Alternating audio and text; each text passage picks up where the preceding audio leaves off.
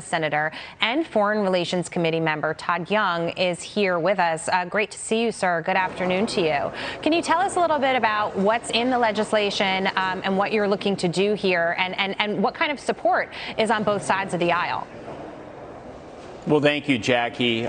Yes, the Endless Frontier Act is on the floor. This is a broadly bipartisan piece of legislation passed out of committee 24-4.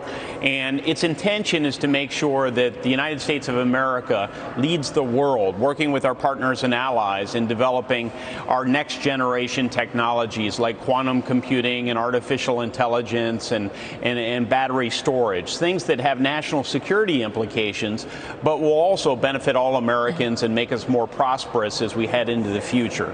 China, of course, is, through their state capitalist model, investing heavily in these very technologies. We think we can harness the talents and creativity of the American people, working with the federal scientific enterprise, and outmatch them, outgrow them, and out-innovate them. It's definitely a step in the right direction. I mean, drafting legislation like this is important, but enforcing it is also the other piece. What are the challenges there? Well, we want to enforce export controls. We've actually been quite good as a country in recent years on defensive measures as it relates to China, whether it's imposing tariffs against the Chinese for nefarious behavior, adding new export controls, ripping out Huawei technologies from some of our partners and allies after persuading them that there are other options that don't give the Chinese Communist Party a backdoor to their citizens' secrets and to some of the government's intelligence. But we've been less good playing offense, and this is our opportunity to play offense against the Chinese. The Endless Frontier Act, by making these bold investments, will send a very strong message if we can get this passed out of the Senate floor in the next couple of weeks, which I believe we will, in addition to some other pieces of legislation also pertaining to China and countering China's malign behavior. And so we'll be considering multiple pieces of legislation with our Endless Frontier Act as the base bill. Okay. Well, the CDC director is now saying that it's possible that COVID-19 did leak from a laboratory in China, although not the most likely origin. Your thoughts on that?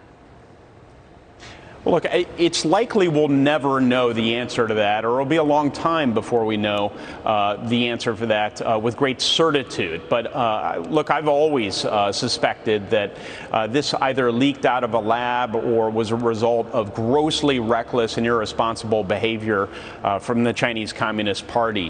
When the World Health Organization dispatched their individuals to investigate into China after a long period of time after they had requested to do so, these were hand-picked individuals, hand-picked researchers from the Chinese Communist Party who were offered limited access to various sites. So it's encouraging to know that we still have people studying this and trying to arrive at conclusions within the party, within the administration. But I think the broader point is we know that the Chinese Communist Party is guilty of gross negligence in reporting the